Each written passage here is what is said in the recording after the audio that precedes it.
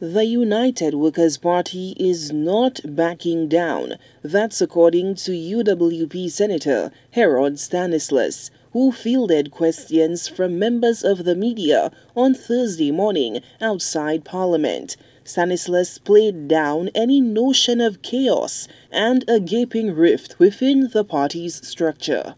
I do not believe the party is in turmoil. Like every family, you get disagreements. You get persons with different opinions, and it's just a matter of us coming together and flashing out our differences and coming to mutual understanding. And I strongly believe that the party is going to fix itself. We are going to regroup, restructure, and be a formidable force again.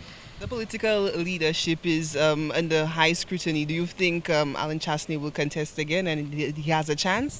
Definitely. I strongly believe that Alan Chasney is going to contest the leadership and he's going to come out victorious as the political leader of the United Workers' Party to put us back on this road to victory.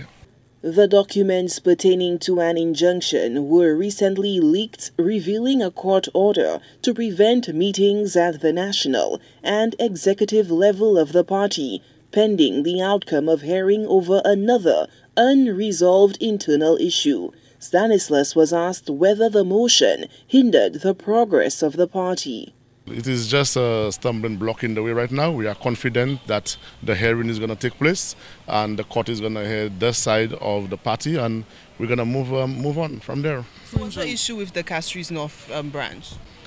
Well, Castries North branch is a very, very technical matter, and the party's trustees committee and so on have to meet to really make a decision on Castries branch. As you know, Honorable King left the party and everything was in disarray. So it's a very technical, very, very tricky matter to deal with, and I leave that to the hierarchy of the party as well as the board of trustees.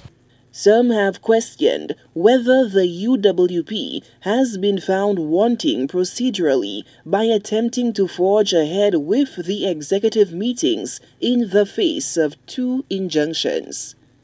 We do respect the rule of law, the justice system, the legal system in the country. I think there were different interpretations of the first injunction which was filed, and hence the reason why the party went ahead with last week's meeting. But at that meeting, I feel the party was served another injunction. The meeting was halted, and we're just waiting for the hearing next week. The gaggle of media workers also sought comment on the injunction from UWP Senator Dominic Fady. I have a very big statement to make on a lot of those things that you want to ask about the UWP.